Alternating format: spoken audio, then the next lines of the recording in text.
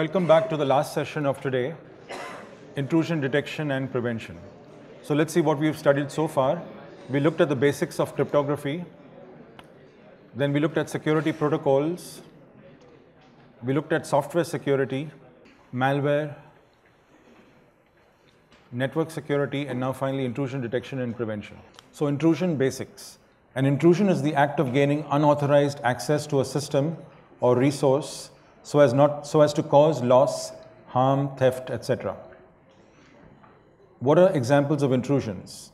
Unauthorized logins, installation of spyware into a victim's computer, or infection of a machine with a worm or a virus. So these are different examples of intrusions.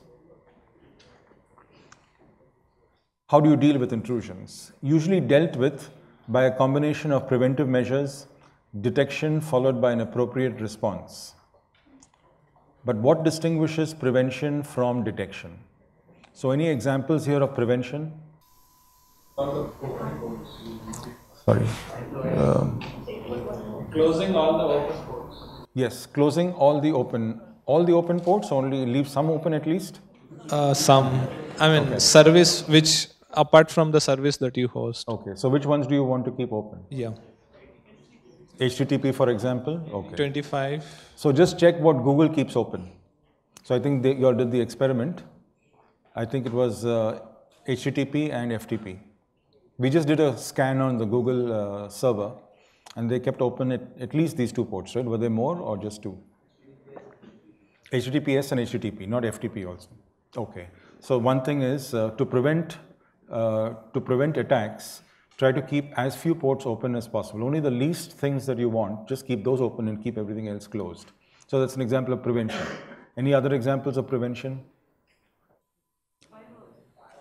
Firewalls to prevent stuff. Okay, so you prevent intrusions, you just write rules so that only these kinds of packets can enter, not some other packets, etc.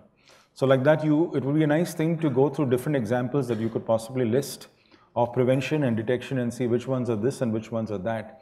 And are there any other handling techniques that are neither prevention nor detection, but possibly things like recovery preceded by forensics, etc. Prevention anticipates various kinds of attacks and takes steps to forestall their occurrence. Examples include the use of encryption to prevent eavesdropping. So I know that somebody is going to eavesdrop on this line, so before that happens, I encrypt all my messages.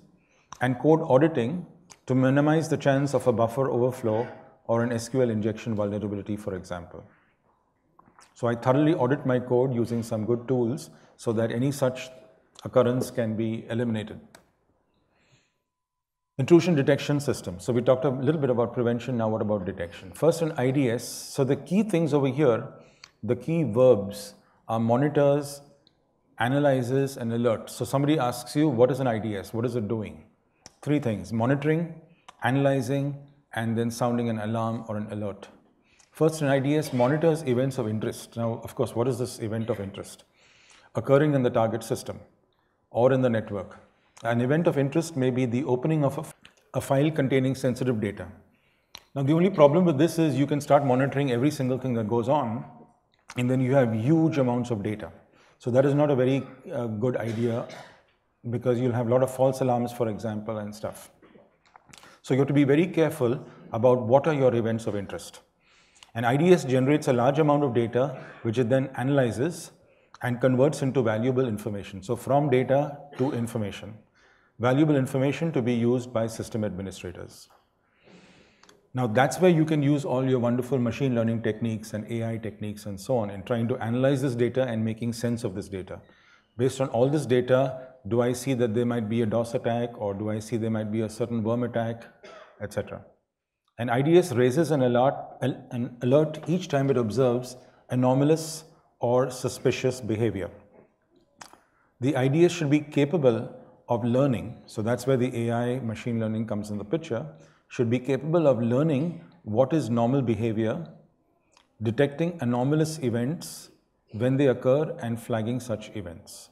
So what is exactly meant by normal? Is this the normal number of logins per day?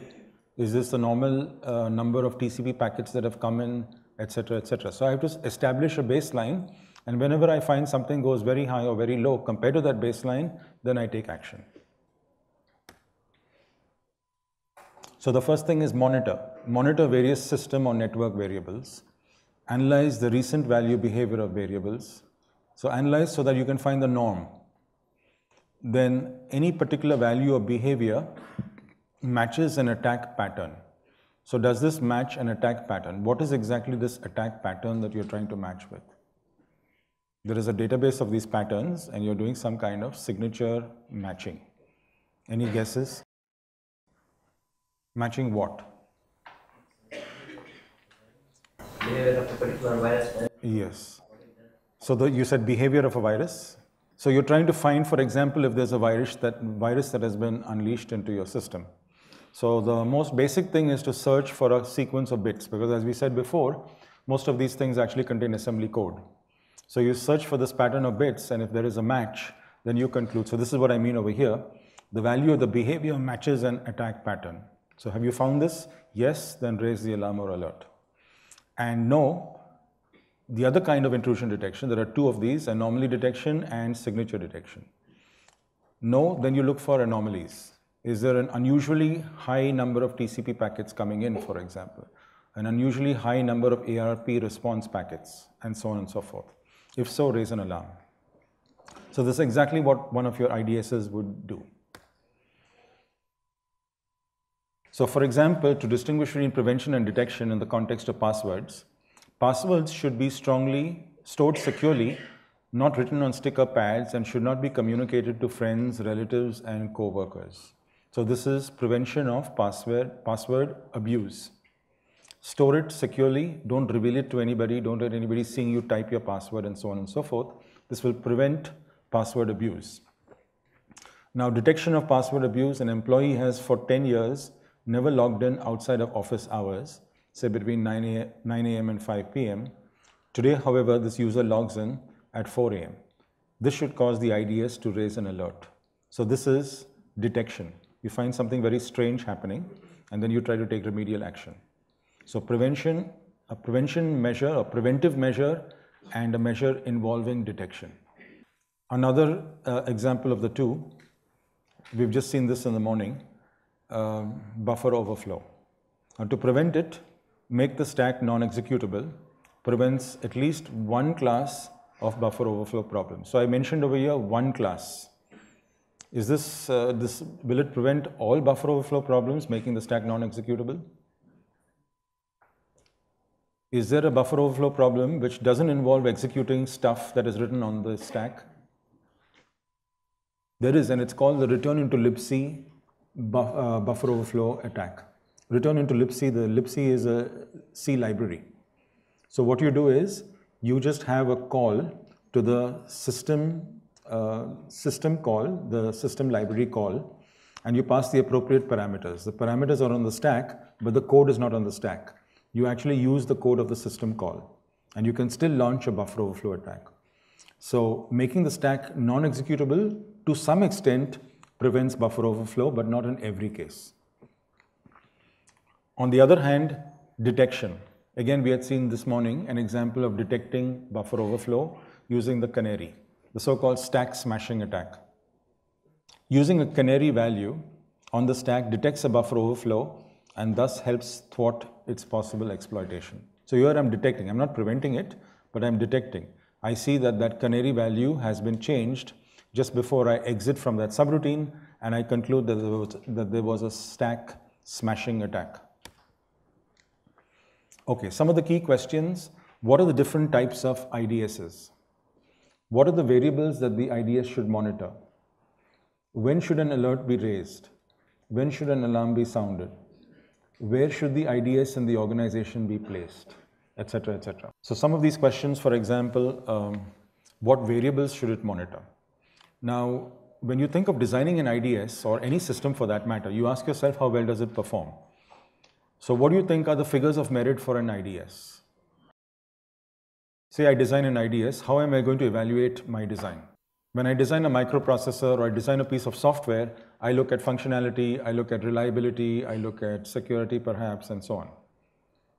When I design an IDS, and I'm trying to sell this IDS to the world, how is it going to be evaluated? How well it performs, for example. So what is the metric? Yes, exactly. So that's what I wanted, the accuracy of the IDS. So this is a key issue over here, the accuracy of the IDS. So the false negative rate and the false positive rate. So what's the difference between the two? So the false negative rate is, there is an attack and this guy never said anything about the attack. The attack took place, I was not warned, and I've been harmed. So if this happens, this thing is a false negative. And if there are too many false negatives, we say that the false negative rate is very high. So this is very bad. The not so bad thing is false positives, but it's very irritating to the system administrator to have too many false positives. What are false positives? The attack is not taking place, and every time I'm being told there's an attack, there's an attack, there's an attack, to the point where I'm just bored and I'm just, endlessly interrupted from my work because I'm being told there's an attack, but the attack doesn't take place. This is called a false alarm or a false positive. So the false positive rate and the false negative rates are two measures of the accuracy of the IDS. And of course, another measure is the speed. As I mentioned before, there was this code red scanning worm, internet scanning worm code red, and the faster I'm warned about it, the better. As soon as you can warn me, at least I can patch the machine or put the IIS server off. So the IDS should have enough speed besides accuracy. So here are some sample variables. The login frequency to a particular account. I monitor this, and I've got support to monitor this. There are different kinds of logs in the system. There are firewall logs, operating system logs, application logs, database logs, etc. So I observe the login frequency to a particular account, and if it's unusually high, I suspect there's an attempted break-in into the system. This guy is trying to log in quite a few times. Of course, the system will try to stop him if he logs in too many times, let's say 5 times, and they're all unsuccessful attempts. Typically, the system should stop him, and it stops him, but then again, after 10 minutes, he tries again, and so on and so forth. So then there's something suspicious because I see in my operating system logs, from the same account, there are so many attempts to log in. Then the percentage of half-open TCP connections. Half-open means the SYN packet has reached and you've sent the SYN plus ACK packet, but you've not received the third packet. And I'm seeing many of these half-open TCP connections. I'm suspicious that it's possibly a DOS or a DDoS attack. Then TCP header flags. I see all kinds of funny combinations of TCP header flags set. I suspect that the attacker is trying to do operating system fingerprinting. So anybody knows what this means? How do I look at TCP flags and suspect that there's operating system fingerprinting? Ritubala had mentioned when she was talking about the Nmap demo that you can also do, besides figuring out the hosts, besides figuring out which ports are open, you can also figure out which operating system and which version is running. So the trick is, you send a TCP packet with some weird combination. There are 6 flags in the TCP header, like SYN, FIN, reset, etc. You set some illegal combination of flags and send it to this system. Now TCP is implemented as part of the operating system. Different operating systems and possibly different versions will react in different ways. So some might send you a reset message, some might send you a FIN message, some might send you something else, some might not respond at all, etc., etc. So based on the response, you can figure out this operating system did this. This operating system did send a reset packet with the reset flag on. This other one sent a packet with the FIN flag on. This one didn't do anything. And thereby you can conclude that it was probably this operating system on the host with this version. So that's operating system fingerprinting, where you send a lot of these TCP packets with different header flags on, different combinations of these flags on. TCP connection establishment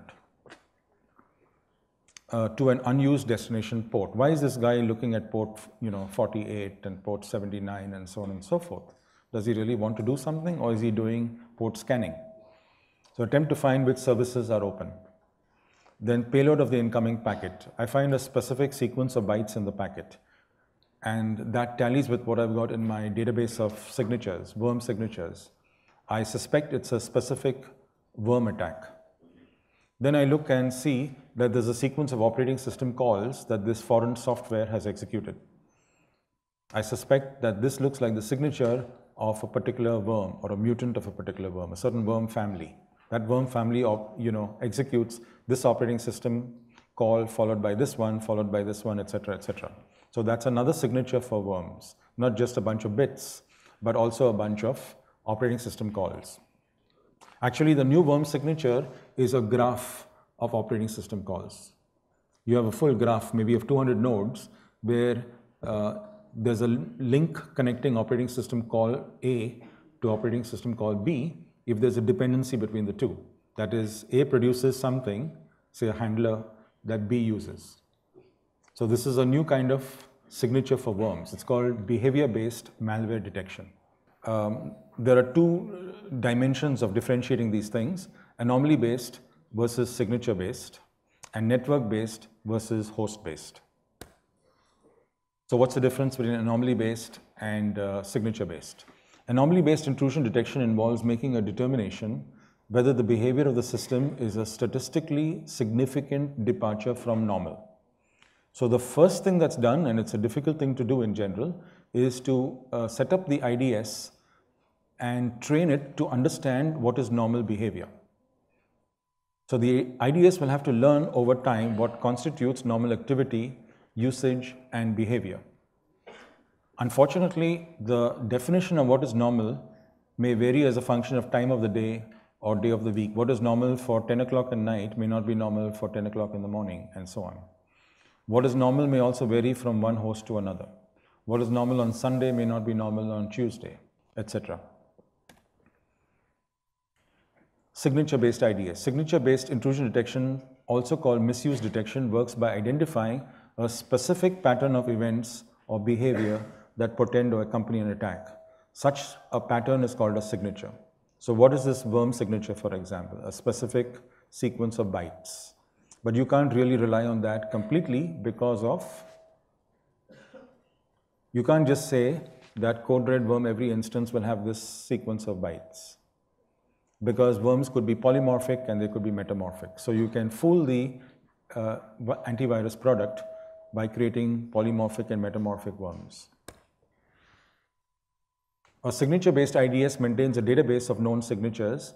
It attempts to obtain a match between the currently observed behavior of the system and an entry in this database. So what is the sequence of operating system calls? Does it match with some sequence that I've got stored in my database?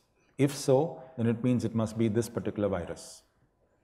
A real-world signature-based IDS will have thousands of attack signatures against which to compare. A network-based IDS. An IDS that captures information about packets flowing through the network is referred to as network-based. An example of the information captured: number of half-open TCP connections, ratio of ARP request to ARP response packets, the percentage of HTTP packets, etc.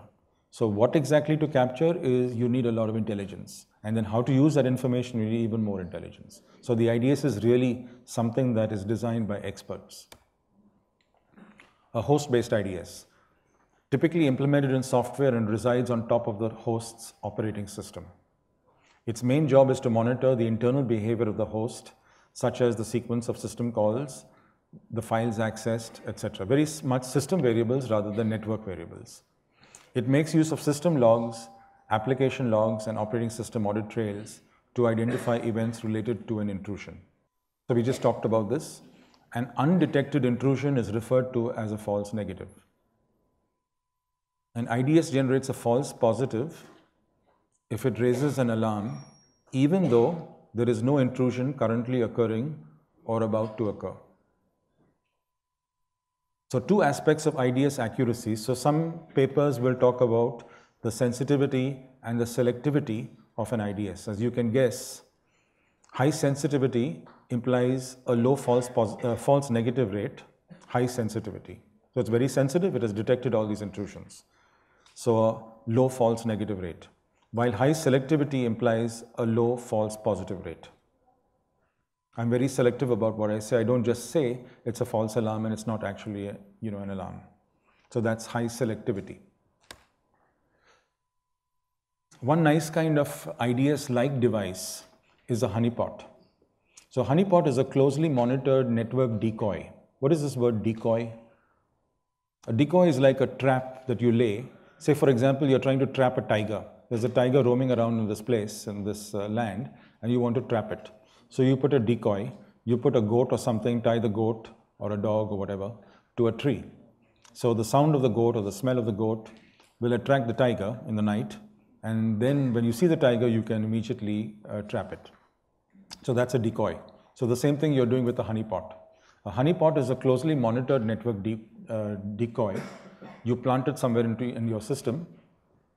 It distracts the adversaries from more valuable machines on a network. So the first thing is, somebody's trying to attack your network. Hopefully, it will see the honeypot. That's why it's called honey, actually, because it's very sweet and so on. They will be very attracted to the honeypot, and they will try to attack the honeypot instead of attacking some of the sensitive machines on your network. Not only that, so the honeypot is like a phony kind of thing. So it attacks the honeypot, and then you get all the viruses and other things that have attacked this, and then you analyze those things. Analyze who sent this, what was inside this, etc., etc. Which IP address did it come from? So it distracts the adversary from more valuable machines on a network, provides an early warning about new attacks and exploitation trends, and allows in-depth examination of adversaries during and after exploitation of the honeypot. So you deflect the attack, deflected from sensitive machines to this honeypot. And then of course you study what has happened to this honeypot, who has come there, and so on and so forth. Many new worms will first enter into the honeypot, so you can immediately capture them and see what the whole payload looks like, etc. Another person says it's a security resource whose value lies in being probed, attacked, or compromised. So it's like the opposite. You don't want something to be attacked, but in the case of the honeypot, you're most eager that somebody attacks it, so that you can find out more about the attacker. Now, some measures to handle DDoS. So there are different kinds of measures in different places. It could be in the host, it could be in the network, etc. So packet discarding is one. SYN cache, SYN cookies, egress filtering, distributed route filtering, various detection techniques, and then finally handling it through IP traceback. So the first and very simple approach, categorize the IP addresses, that is the source IP address. So you're receiving packets. Now which packet to allow and which packet to discard. Categorize the IP addresses as almost certainly genuine. So if it's almost certainly genuine, you allow this guy to come in.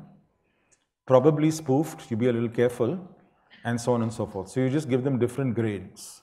The guy you really trust, the guy you don't trust at all, the guys who are halfway in between, and so on. Under moderate load conditions allow all incoming SYN requests to be entertained. So when there's very little load, fine, no problem, everybody can come in. Even if they perform a DOS, it's not going to be very serious. But then when the load increases, you have to be much more cautious. Under rapidly increasing load, packets with unfamiliar source addresses are discarded with high probability.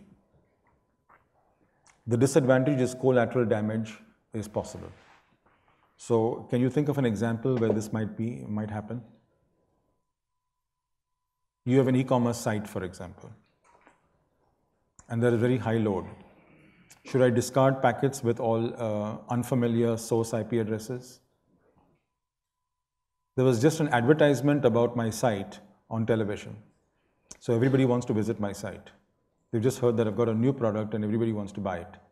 Now many of these are first-time buyers at my site. Should I discard them? No. So what I'm doing is I'm actually hurting myself in the foot. This is called collateral damage. Collateral damage is a military term used when your own soldiers by mistake fire on your own soldiers. That's called collateral damage. Okay? So unfortunately, I'm hurting myself because potential customers to my site have been prevented from proceeding. So you're discarding all the packets from new customers, which is not a good thing at all. So that is one approach. Another is handling DDoS via SYN cookies. How many of you have seen SYN cookies? What is the idea of a SYN cookie? So let's see, it's a simple idea and it's implemented in many operating systems today. The responding machine places a SYN cookie in the sequence number field of the second handshake message. The cookie is computed, so it's not a constant number. It's computed as a hash function of the source address, destination address, source port, destination port, and a secret.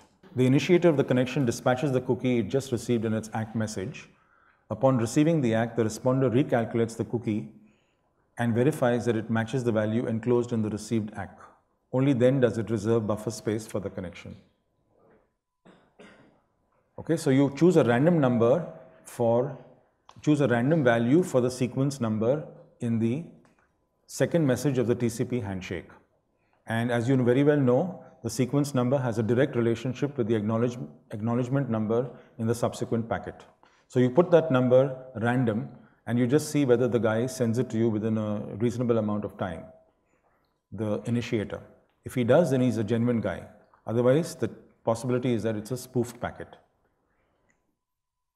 So this is a SYN cookie, and you can enable it only when you sense there is a lot of traffic and there is a DDoS, the onset of a DDoS attack. Is this clear or should I explain it again? The idea of a SYN cookie. So you choose a random number, which is actually a pseudo-random function of the source address, destination address, source port, destination port, and some secret. And you put that value inside so that secret also will change over time, and you put that value inside the sequence number field in the TCP header. So the initiator sent a message, the responder is responding, that is the server is responding. So you put that value inside the sequence number field and you wait for some time to get that value. Now what happens is the attacker will use the spoofed address. He will not be able to see that cookie because it goes somewhere else altogether. He will not be able to respond with the third message. And then you time out and you just reclaim that memory space, etc. So this is the idea of a SYN cookie. As I said, it's implemented on all modern operating systems. The other simple idea is that of a SYN cache. While a connection is in the half-open state, minimal information about that connection is stored in a hash table called the SYN cache. So typically you would store something like 4 kilobytes or so for each connection request. That's the buffer size. But right now don't allocate so much space. Just leave only about 300 bytes, not 4 kilobytes, 300 bytes. But right now, because you've not completed the whole connection, just leave about 40 bytes or so. So you don't waste too much memory space. The minimal information that you reserve includes the TCP sequence numbers. How large is the sequence number? Sequence numbers and ACK numbers. 32 bits. So reserve 32 bits for that, 32 bits for the ACK number. Source port, how many bits for that? 16. Source port, destination port, IP address. Just reserve that minimal information, which will take how many bytes? Maybe around 20 bytes or so, 20, 30 bytes. That minimal information includes the TCP sequence numbers, source, destination addresses, and ports. Reserve only that much space for an incoming connection. And only when you get the third message, do you reserve the entire 300 bytes. So a full buffer of about 300 bytes for a given TCP connection request is allocated only upon completion of the three-way handshake. So this is the idea of a SYN cache. You just cache the connection parameters and then you allocate the full 300 when it's completed. Egress filtering. Another measure now. So this is not at the host. The other two things, SYN cache and SYN cookies, were at the host. This is somewhere in the network, your own network. DDoS attack packets typically contain spoofed IP addresses. The egress router is the last router encountered by any packet generated inside an organization's network before it enters the internet. If the source IP address of an outgoing packet does not match any address in the organization's network, the egress router drops the packet. By thus detecting and filtering spoofed packets, it helps prevent DDoS attacks. So the idea is very simple over here. So this is the network of your organization. This is the egress router. This is the last hop before it enters into the internet. Okay, so this is the subnet, and then this is the internet. So what you do is every single incoming packet that you see, everything that goes to the internet will go through this egress router. You look at the source IP address of each of these things.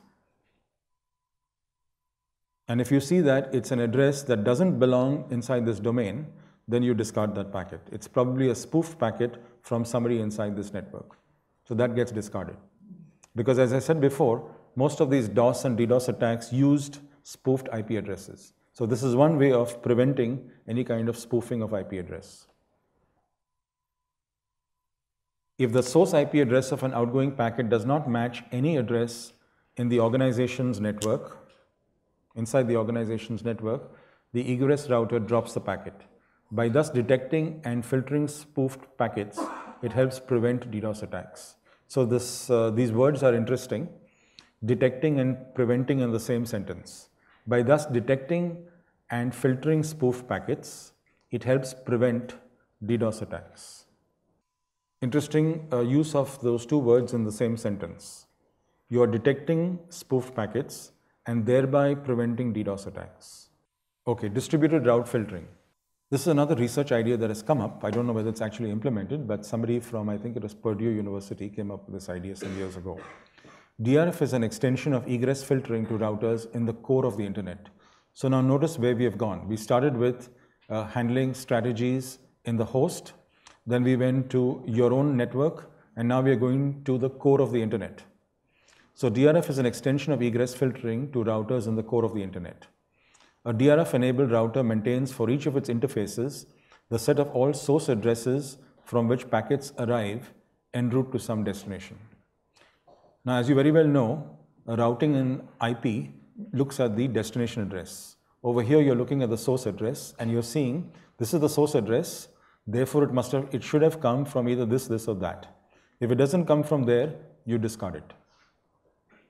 The filtering decision is straightforward. If a packet with source IP address is equal to S arrives by an interface that it should not have, that packet is assumed to be spoofed and is hence discarded.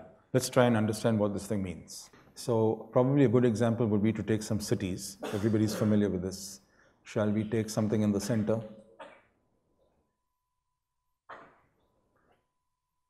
Let's take Agra. Anything to the south of it? Gwalior. Is that correct? More or less? Okay. We'll just take different directions. New Delhi. Jaipur to the west. Okay. And I guess Kanpur will be southeast. Something here, southeast, Kota. Kota. So let's imagine this is a router and it's getting packets from different directions. I was looking at the source port. Do you think it would be okay?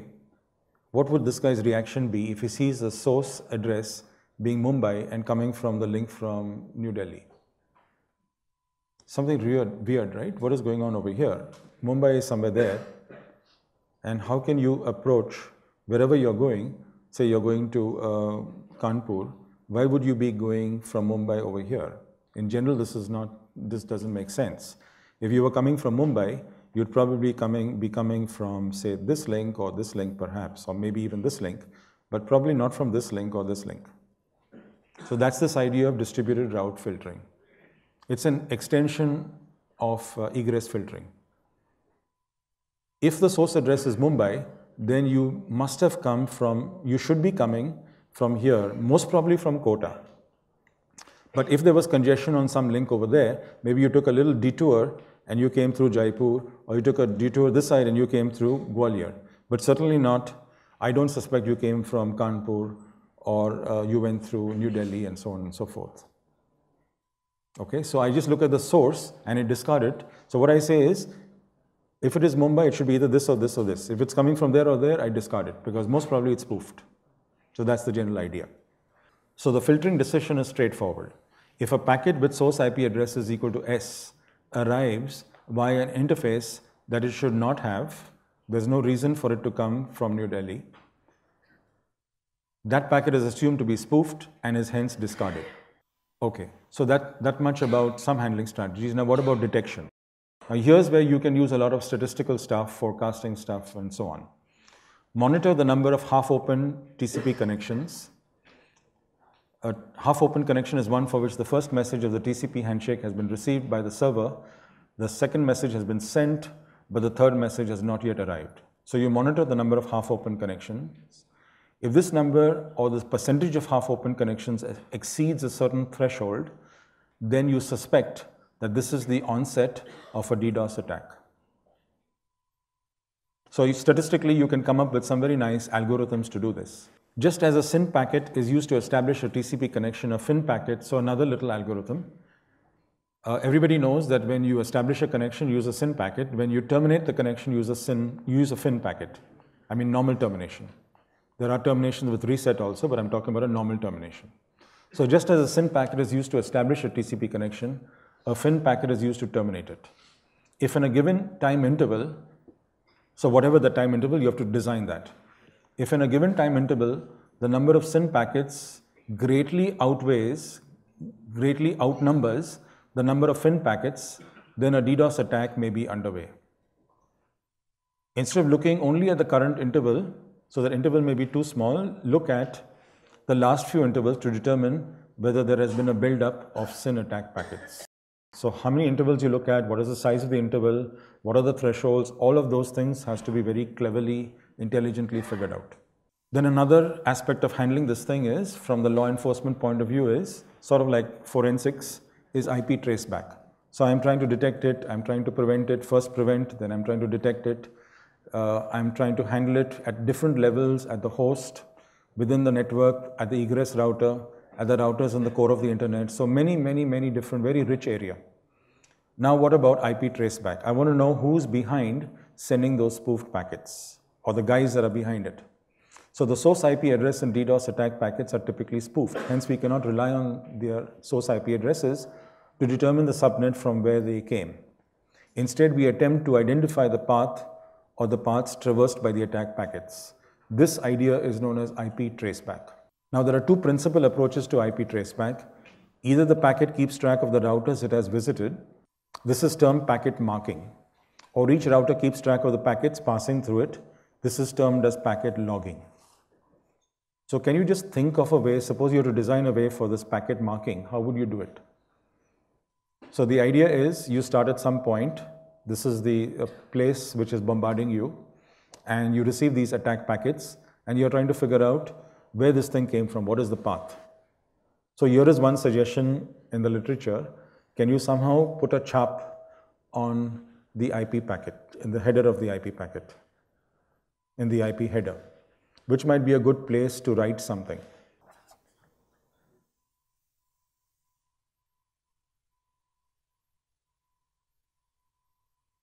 So the average hop path, the average hop count on the internet is about 10 hops. Now, one thing I cannot do is I cannot take this packet that has started over here. This is the source of the packet, and this is the victim. Clearly, I cannot put a 32-bit quantity by each of these guys. I mean, my header is only typically, what is the IP header? Typically, how many bytes? 5 bytes? 32-bit words. Sorry, 5? 32-bit words. Very good. 5 32-bit words, so 20 bytes typically. And each IP address is 4 bytes. So if I'm going to put 4 bytes of this guy's thing over here and so on, this is going to be very large. And obviously, it's not a very good idea. I would like to do that. I would like each router to be designed such a way that it puts its chap on this thing. So then if I get this packet finally, and I look at whoever's put its chap on it, I'll be seeing this guy's address, and so on. But that's not very good because the header gets large and you're just wasting bandwidth. Can there be a smarter idea? Can you think of anything that can be done? There are many suggestions, but let's look at the simplest. Basically, what is the problem? This is the attacker. Let's assume for the time being, it's not even DDoS, it's just DOS. He's attacking and he's got some spoofed IP address. So this is the source of the attack and I'm the victim. And here is my suggestion that I use this thing called packet marking. So I mark something on these packets. Basically, the identity of these guys. My problem is, I can't put 4 bytes of this guy, 4 bytes of this guy, all their addresses, because this will get so large. This is already 20 bytes. And if the average hop count is 10, then I'm putting something like 44 times 10 or 4 times 9. I'm adding greatly to this header. That's not a very good idea. And I've got to change the entire IP protocol for that. So is there some way? The first thing is, if I want to put some kind of chap, the question is where to put it inside this header. So it turns out that there is one field that is not used too much. Can you think of any field that is not used too much in the IP header? I think it's a 16-bit field.